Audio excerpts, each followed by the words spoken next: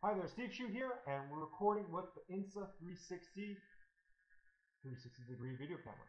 Now, this can record in 4K, and right now I'm recording in 3K at 24 FPS. So I'm going to get up and walk around so you can track the movement of the 360-degree video camera. It's the 360. Now, you'll notice the sound quality is not the best, but the advantage that this does have is that you can hook in an external mic into a jack at the bottom to record better sound. Right now, when you hear me, my voice is a bit muffled. So it's 3K at 24 FPS.